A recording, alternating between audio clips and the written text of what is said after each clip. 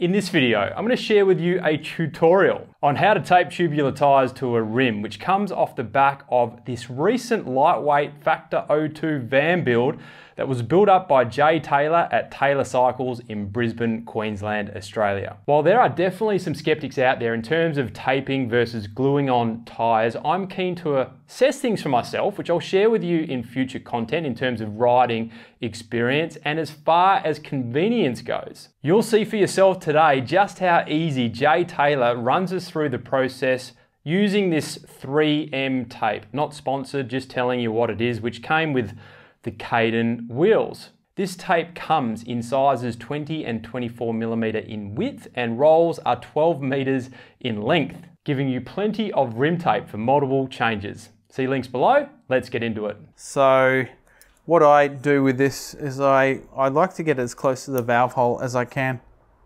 I always put a little nick in it here, just give us a little tiny bit of a shape. Doesn't matter how neat it is, that'll do. Find the valve hole, and then we start off. Get in there. You just want to make sure it's going to come on quite straight from the get-go. It's got a deep groove in the middle, so just give it a bit of a decent push in the middle. It's just something that you can't really rush. Is it as effective? It definitely is from what I've seen. A rim like this with such a deep groove should really hold the tyre quite well. You don't need to worry about that middle line because the tyre's going to push it in quite hard. Pull quite hard so it's going to go nice and straight. So with your right arm there, you're pulling hard. Giving it a good pull. MacGyver would definitely use some kind of tape. Back up. Let's we go a little bit off here. Oh, whoops. We can just give it a gentle pull. Oh, okay. Like that, and then pull it nice and tight. Yep. So here you go. Oh, yeah. You don't want to get close to the finish and start rushing things. Always cut just a little bit extra off. Yeah. And then you can sort of give it a cut across there, which is going to be very close. And then you can also nick there. And then push him down. And that's very neat and close. You're not going to have any loose spot on the tyre, any movement. Now what I'll do is I'll get a cloth of some sort. Microfibers just slide around real easy. And I'll just really give it a really good stick down. The next important bit, we want to get the tyre prepared now. So this is ready to go. Okay. We don't want to go much more over 20, 30 PSI. You can give the tyre just a bit of a stretch. Get a little bit more pliable. I always find they just go on so much easier with a little bit of a stretch. This is an extremely important bit because if you the right wheel will help. This bad boy here. If you stick it on, you're not going to be able to get the tape off. You get the tyre on and all will be lovely. So what we want to do, get the tape. Just be very careful not to peel the like that. And so all we're going to do is fold that over like that. So we get this through where we want it. Make sure the valve's straight. Now we want to pull down on the tyre, really stretching it, and work your way down. Really keeping hold of that tyre. Now this is the best bit about, if you've glued this on, you've got not a lot of time to get it straight.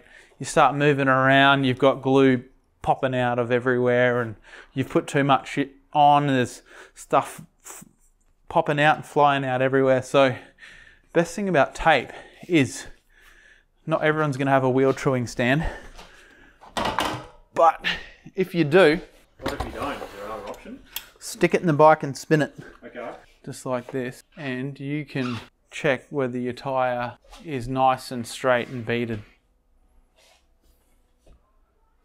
If I make it out of whack, if you can see it there, the tyre's probably going to be all over the place. There's a line on a tyre here that you can see, this line here on the tyre. Oh, yes. You can go around and make sure that line's going to be,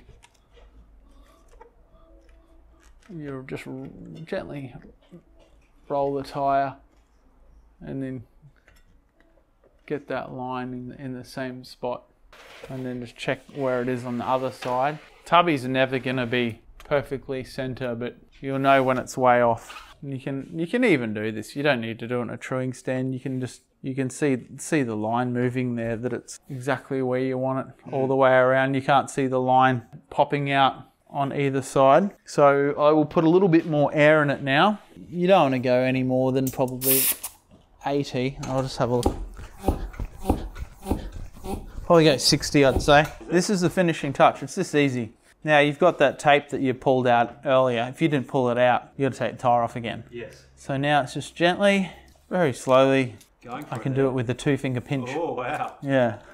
So, and because you've got plenty of pressure in there now, the tyre's not moving. You've really got it. You don't want to pull this way. You got to pull backwards like this. It's very easy. And this is the finishing bit, which will pop out, and there's my little cut there, so you know it's come all the way off. Yes. On both ends. And now, this is a bit of a trick just to, again, make sure the tyre's gonna, I find that it really helps the tyre run dead center. Just a bit of pressure to make sure it's going where it has to go. And this feels like an extremely light wheel with that special race tyre and these super light wheels. And you just get it nice and hard, up to 120. And this is another little trick. You're gonna go over bumps. Yep.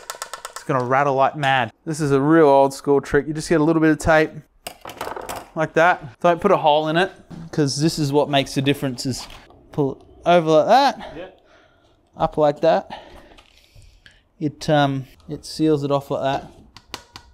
No more rattle. So, yep, old trick, been around forever. You can get fancy stickers and all that, but nothing works better than a bit of old electrical tape. $2.50 for a whole roll. Nice. You could. And that's it. That's ready to go. Ready to race. Wow. Super duper lightweight.